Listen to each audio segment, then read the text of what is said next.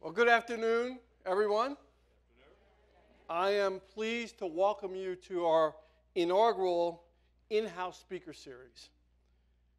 Throughout the year, the in-house team will invite guests into our company, into Fannie Mae, to talk about the most pressing, innovative, challenging issues that face housing.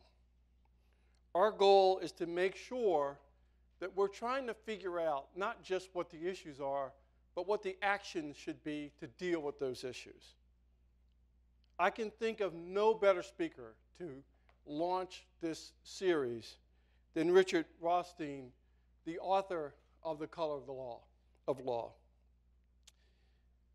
It is a book that really discusses not private actions that cause discrimination in housing, but the federal government's actions that cause discrimination in housing. And I can tell you, when I was reading the book, I really felt the personal connection between the facts of the book and the facts of my individual life. And for those of you who grew up in similar circumstances, I'm sure if you've read the book, you felt that as well. Richard is a renowned columnist, or former columnist of the New York Times. Currently serves as the Distinguished Fellow at the Economic Policy Institute at the Thurgood Marshall Institute at the NAACP Legal Defense Fund. Is just a fabulous person to talk to, and I've had the opportunity to talk to him a little bit before this time, and so I want to welcome, and please give a warm welcome to Richard Rothstein.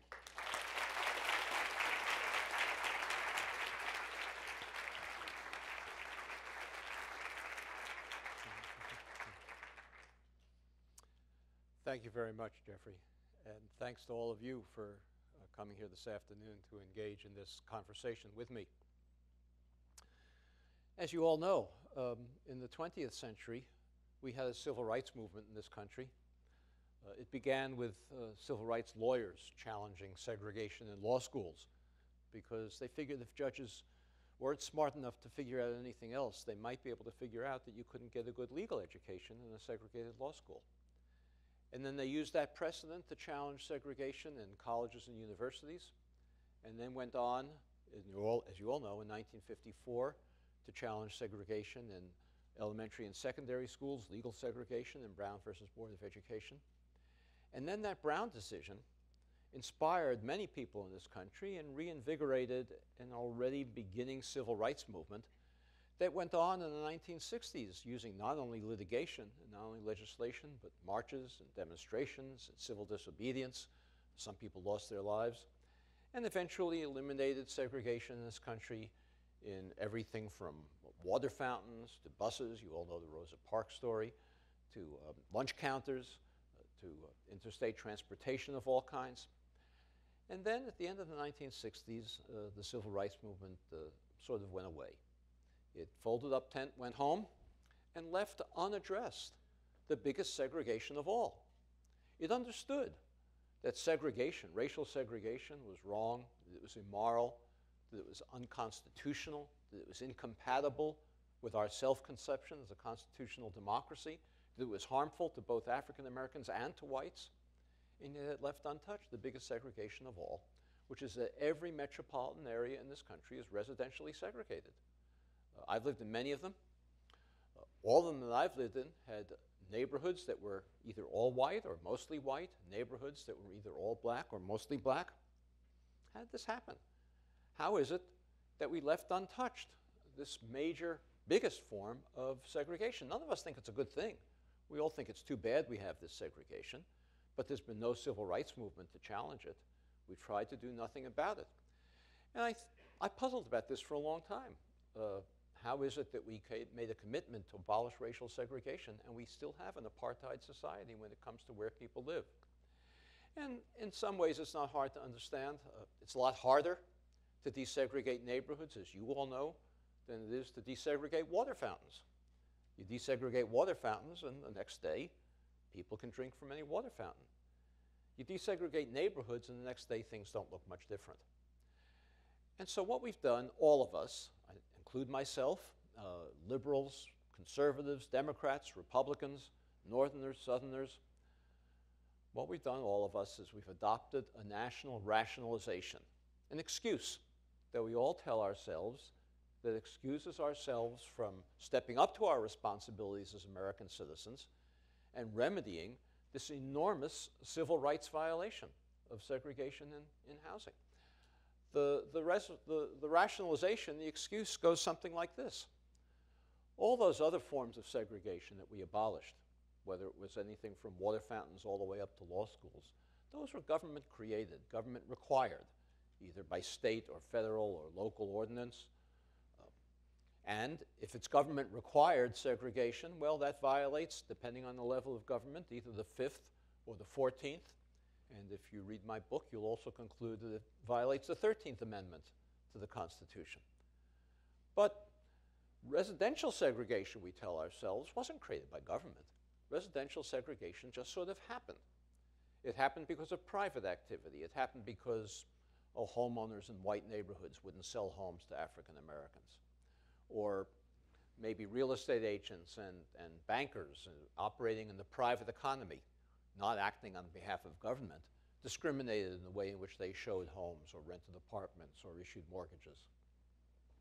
Or maybe it happened because, well, blacks and whites just like to live with each other.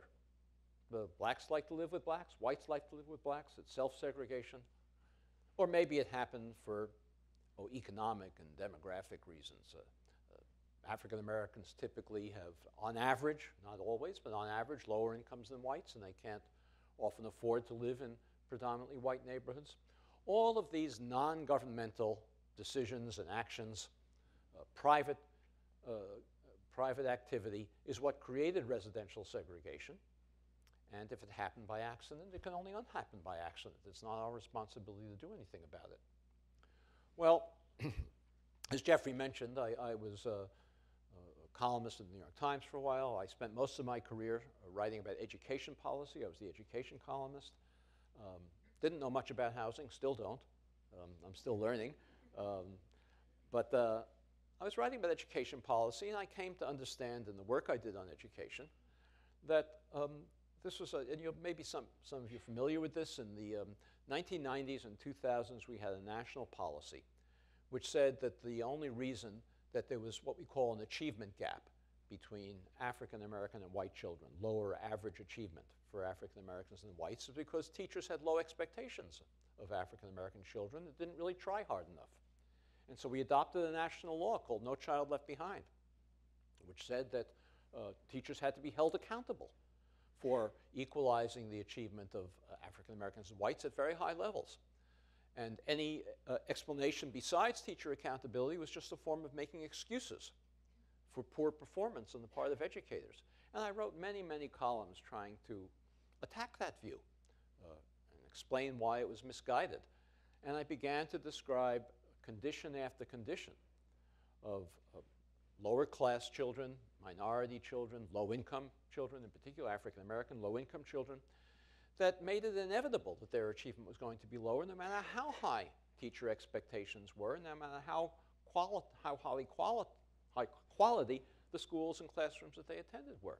So I won't go into much of it because that's not what this talk is about, but for example, we know that urban African American children typically have asthma at 4 times the rate of middle class children. And if a child has asthma, quite frequently the child is up at night wheezing, comes to school drowsy the next day, maybe sleepless, maybe even absent from school. Asthma is a big cause of chronic school absenteeism. And I tried to explain that if you had 2 groups of children who are equal in every respect, identical, same race, same socioeconomic conditions, same parental qualifications and experience, 2 groups of children equal in every respect. Except one group had a higher rate of asthma than the other, that group was going to have lower average achievement because that group, on average, was going to come to school drowsier and more sleepless. And it doesn't mean that some children with asthma don't have higher achievement than typical children without, because as you know, there's a distribution of outcomes for every human characteristic. But on average, if a child doesn't come to school well rested, it's going to make a difference. And I went through condition after condition like this, whether it was asthma or lead poisoning or stress from economic insecurity or homelessness. and tried to explain that when you add all of these conditions up, they explain the achievement gap. Not all of it, but most of it. But then I began to realize, it took me a while, I'm a slow learner, I began to realize that it's one thing if a child has asthma or lead poisoning or stress.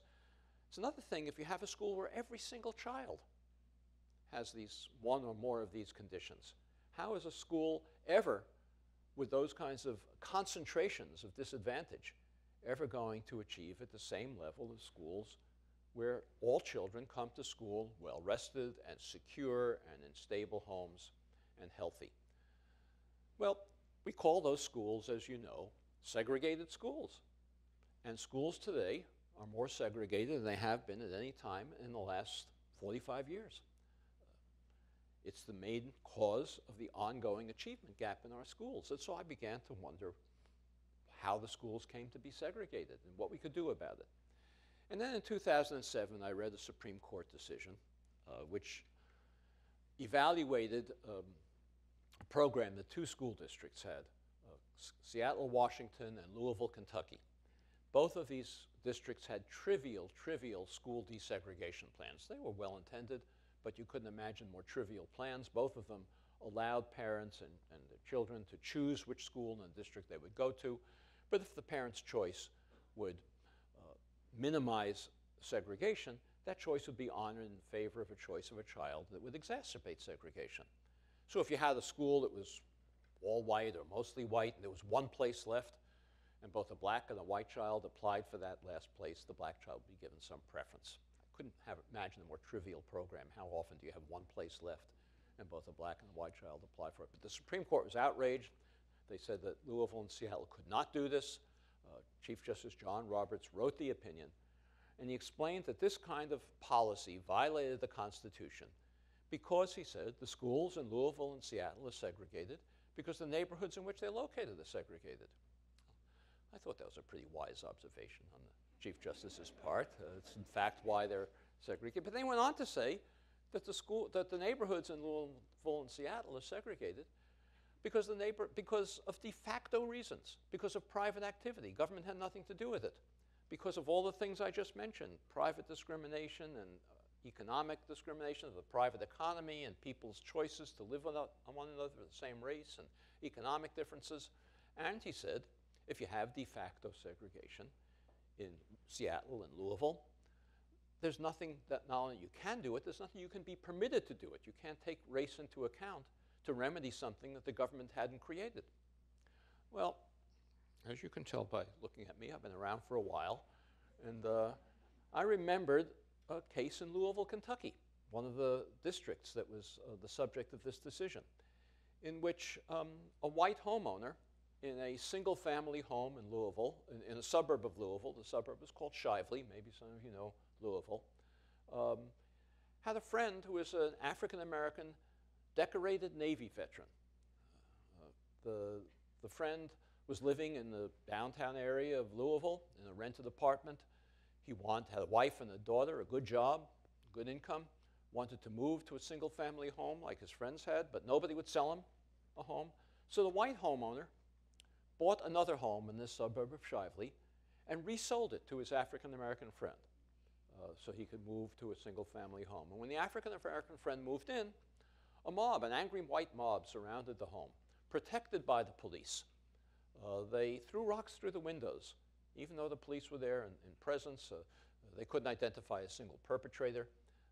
The mob then firebombed and dynamited the home. And when this riot was all over, nobody was arrested. The police couldn't identify a single perpetrator except for one person. The white homeowner was arrested, tried, convicted, and jailed with a 15-year jail sentence for sedition. And I said to myself, this doesn't sound to me much like de facto segregation. If the police and the criminal justice system and the courts, the prosecutors are all being used to enforce racial boundaries, even with violence if necessary. And so I began to wonder whether this was just an isolated incident or whether there was a more systematic combination of both federal, state, and local policies that created residential segregation, giving the lie to the myth of de facto segregation. And as you know, What I concluded was that, in fact, we do have a history of systematic federal, state, and local policy designed to create, reinforce, and perpetuate racial segregation to ensure that African Americans and whites could not live near one another in any metropolitan area. De facto segregation is an utter myth. There's no reality to it whatsoever. And if I'm right about this, and I'm convinced I'm right, and I think you will be too when you read my book or hear what I have to say, then it's a violation of the Constitution. It's a civil rights violation. Our racial boundaries are a civil rights violation, as much as segregated buses or water fountains or lunch counters were.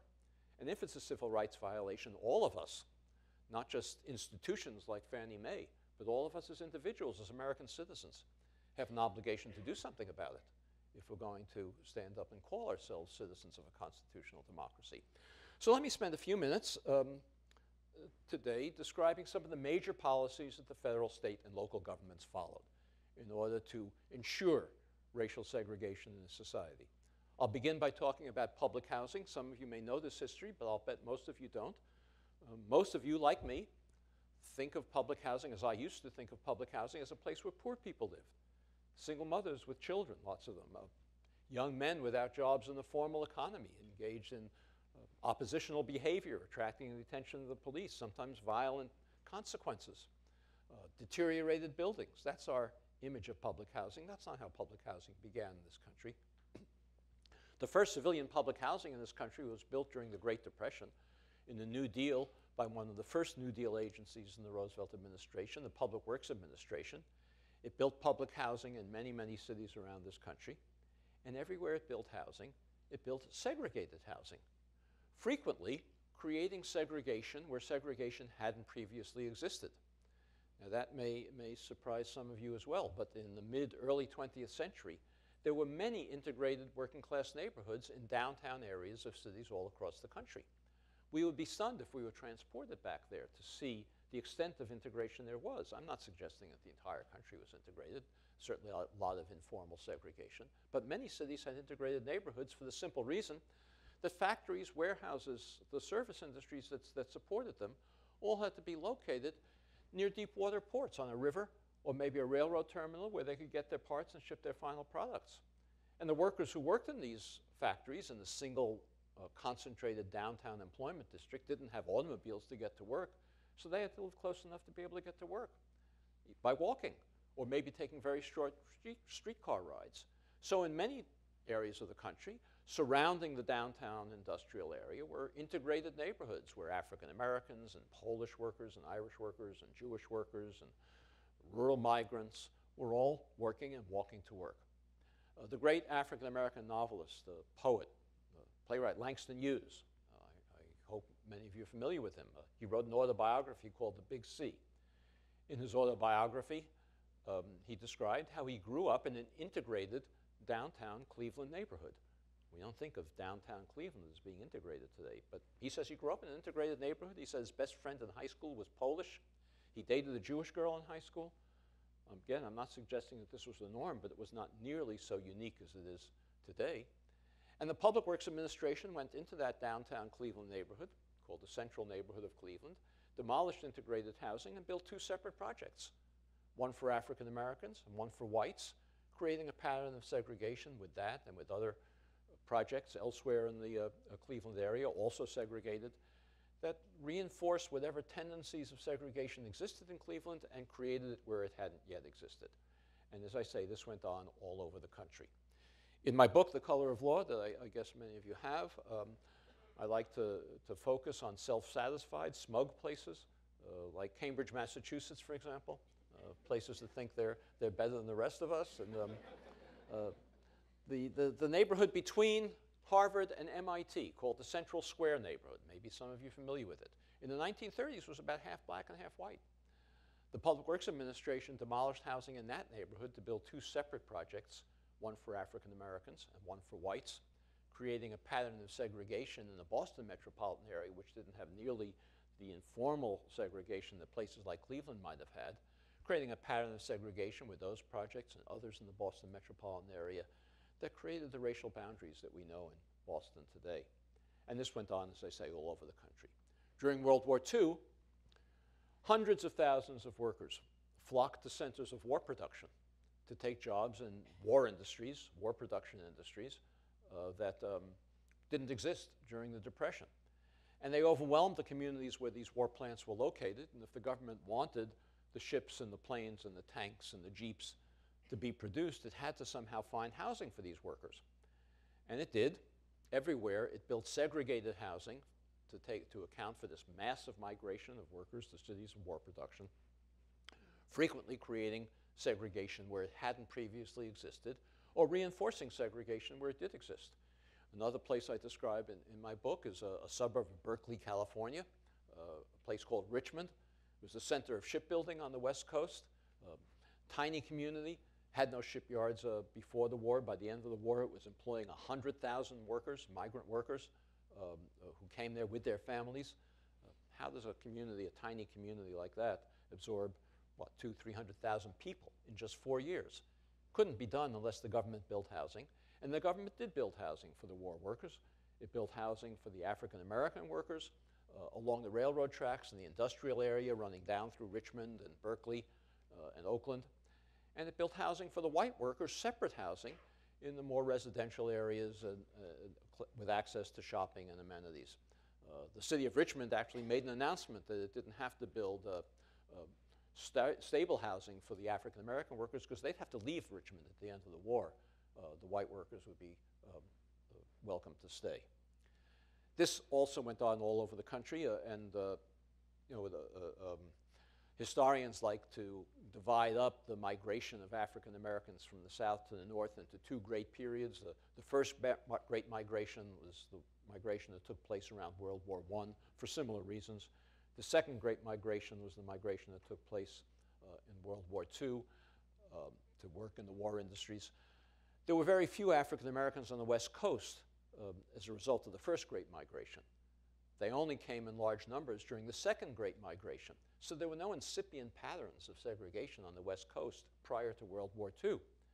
The segregation that we now know in places like Portland and Seattle and the San Francisco Bay Area and Los Angeles is all the result of this government policy for World War II workers to create segregated patterns where it hadn't previously existed. After World War II, there was still an enormous housing shortage in this country.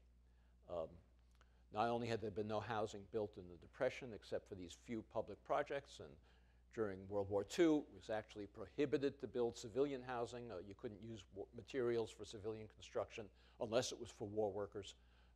And then we had millions of returning war veterans, as you know, coming home, having the baby boom, needing a place to live. It was an enormous housing crisis. People, black and white, living in open fields, in Quonset huts, doubled and tripled up with relatives. No housing was available for workers. I should say that the public housing I've talked about before, whether it was for workers in downtown factory districts or workers in World War II, this was not subsidized housing. Public housing was not subsidized at this time in the middle of the 20th century. Workers paid the full cost of the housing in their rent. The government advanced the money for construction, but the housing was self-supporting. The reason it was built was not to provide housing for poor people. Poor people weren't permitted to live in public housing. It was to provide housing for people who could afford housing, but for whom none was available. So President Truman, after World War II, proposed a vast expansion of this public housing program for returning war veterans, people who had jobs in the post-war economy. Again, self-supporting projects. This is the most important story I'm going to tell you this afternoon, what follows, and I hope you'll pay careful attention to it because it has enormous implications for what you at Fannie Mae and indeed everybody in the housing industry does today. President Truman proposed a vast expansion of the National Public Housing Program. Conservatives in Congress wanted to defeat Truman's National Public Housing Program. They proposed to do so with a poison pill amendment. This is a strategy that opponents of a bill use in Congress where they propose an amendment to a bill which they think can gain a majority, but then when the full bill as amended comes up to the floor of Congress with this amendment, it becomes unpalatable to a different majority and it goes down to defeat. So conservatives in Congress proposed an amendment to the 1949 Housing Act.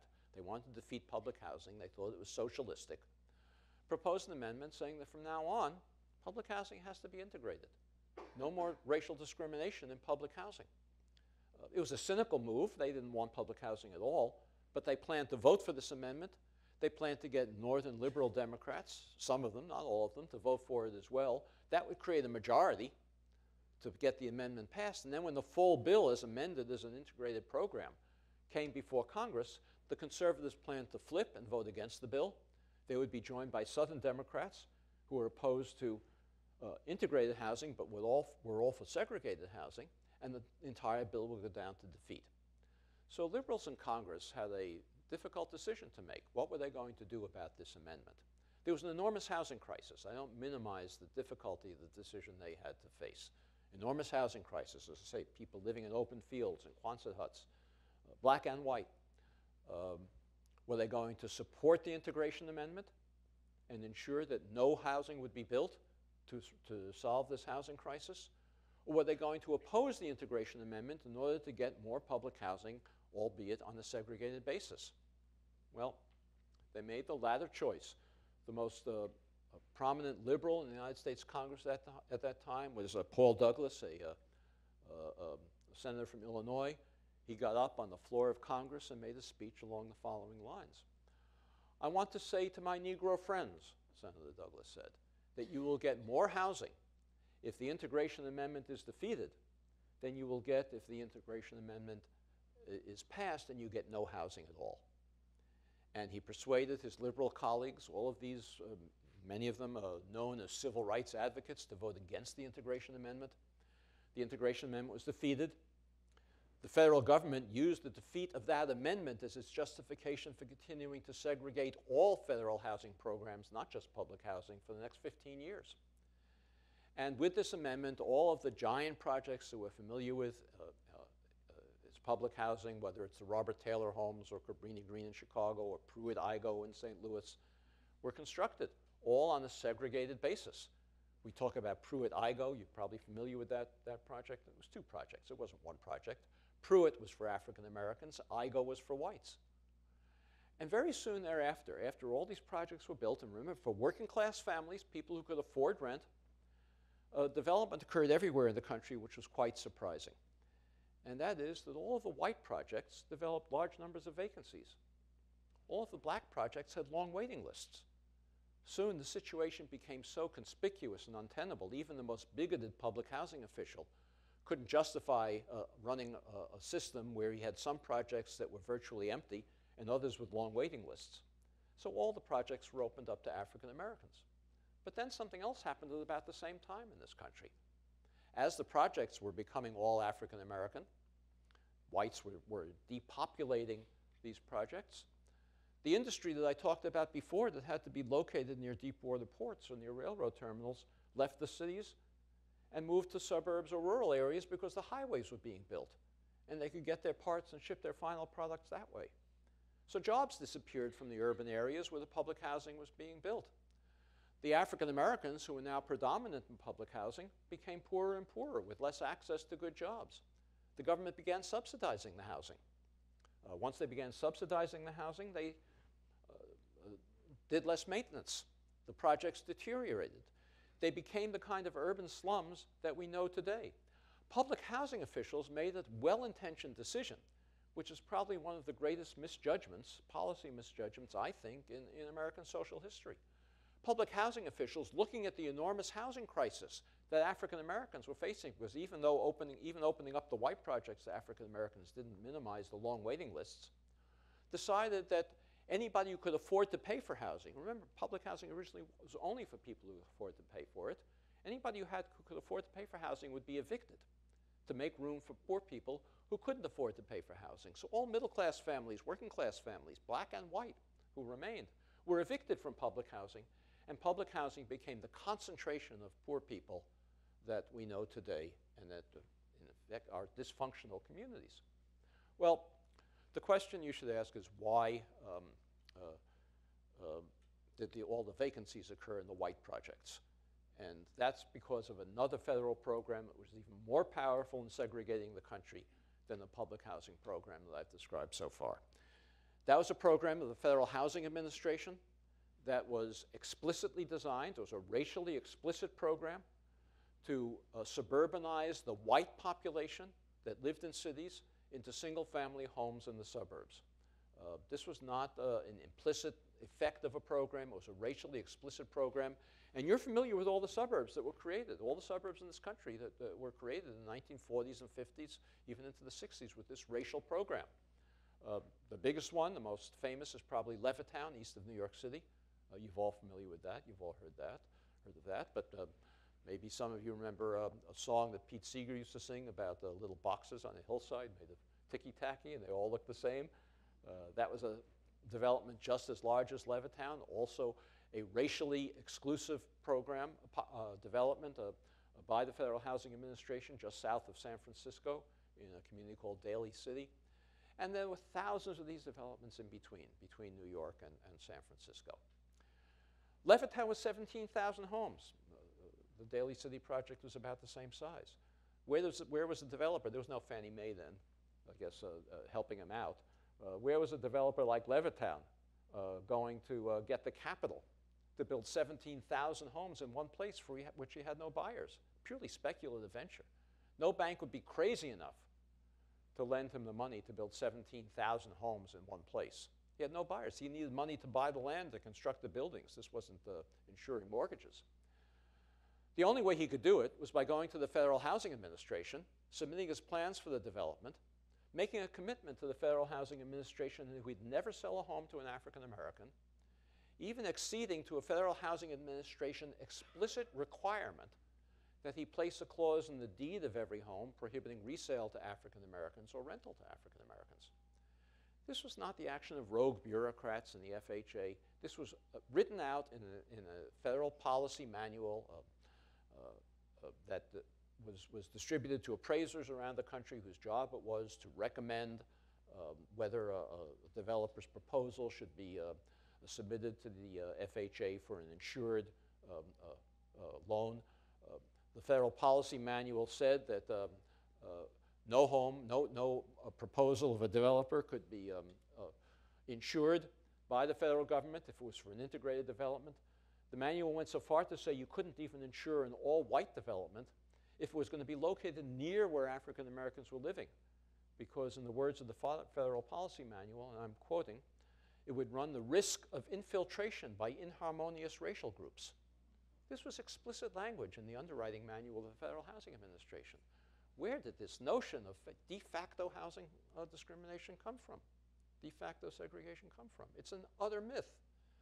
Well, these two programs, the public housing program, the FHA suburbanization of the white population on an racially explicit basis, along with many, many other programs such as the police-sponsored violence, the use of the Internal Revenue Service to grant tax exemptions to institutions that were active and public and trying to segregate their communities, the licensing of real estate agents who promoted segregation. The National Association of Real Estate Boards in those times had a code of ethics that prohibited real estate agents from selling homes to African Americans in the white community, and licenses of real estate agents were lifted if they violated that code, and every state licensing agency in the country embraced that code when they licensed real estate agents. These were violations of the 14th Amendment.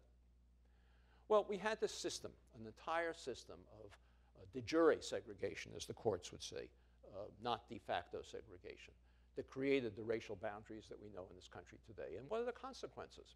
Well, consider the developments like Levittown, the suburbs that I just described. In those days, they were very modest homes, 750 square feet typically in all of these developments across the country. They sold in those days for about $9,000, $10,000. In today's inflation-adjusted money, that's about $100,000. Any working-class family, black or white, can afford to buy a home for $100,000, especially in those days because no down payment was required if you were a veteran, and that's who most of these homes went to. Today, as you know, these homes and all of these developments sell for what, $300,000, $400,000, $500,000, and some developments even more. The white families who are subsidized by the federal government, I say subsidized because with an FHA or VA mortgage, They could pay less in their monthly housing costs in these all-white developments than they were paying for rent in public housing. The white families who were subsidized in this racial program gained over the next few generations wealth from the equity appreciation in their homes, $200,000, $300,000, $400,000, maybe more. They used that wealth to send their children to college. They used it to finance temporary bouts of unemployment or medical emergencies. They used it to subsidize their retirements. And they used it to bequeath wealth to their children and grandchildren, who then had down payments for their own homes. Today, African American incomes, on average, are about 60%, 60% of white incomes. That's a disparity. It's a big disparity. It's another story. I won't bore you with another lecture right now about how that disparity took place. But it's a 60% income ratio. You would think that the 60% income ratio would translate into a 60% wealth ratio. People at the same income level should have the same, roughly same wealth. In fact, average African American wealth is 10% of white wealth in this country today. And that enormous disparity between a 60% income ratio and a 10% wealth ratio is entirely attributable to unconstitutional federal housing policy that was practiced in the mid-20th century and has never been remedied, never even been attempted to be remedied. Well, that wealth ratio determines much of the racial inequality that we have in this country today. And the racial inequality translates into all kinds of dysfunction and social problems that we have. Racial segregation of neighborhoods, unconstitutional racial segregation of neighborhoods, underlies most of our most serious social problems. I already described how it underlies the achievement gap in schools. Who knows how much effort we've spent in the last 20 or 30 years trying to close the achievement gap in schools fruitlessly, made virtually no progress in doing so, and never dealing with the underlying cause, which is the fact that the schools, as Justice Roberts so wisely opined, are located in segregated neighborhoods. It underlies the health crises that we face, that public health officials face. African Americans have lower life expectancies, higher rates of heart disease because they live in, so many of them, not all of them, but so many of them live in more polluted neighborhoods, less healthy neighborhoods. It certainly underlies the tragedies of our criminal justice system. We would not have the disproportionate placement of young African American men in prisons and jails if it were not for the fact that we were concentrating the most disadvantaged young men in neighborhoods where the jobs have disappeared, where they have little access to high-performing schools or to not only to jobs, but to the transportation to get to those jobs. And I'd suggest further that the racial segregation that we have today, that's a legacy of our unconstitutional policies, underlies the very dangerous political polarization that we're experiencing in this country.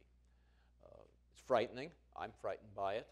And you all know that while it's not a direct correlation, the political polarization that we experience tracks racial lines fairly closely. And I don't see how we're ever going to overcome this polarization, which threatens our very existence as a democratic society, if so many African Americans and whites live so far distant from each other that they have no ability to understand, to empathize with each other's life experiences, or to develop a common national identity, which has to be the foundation of a democratic society. So the residential segregation that we've created, our government has created, continues to be a terrible danger to us today. There are many, many solutions. As I started out by saying, I'm not a housing expert. I'm being forced to learn more than I ever wanted to know about housing.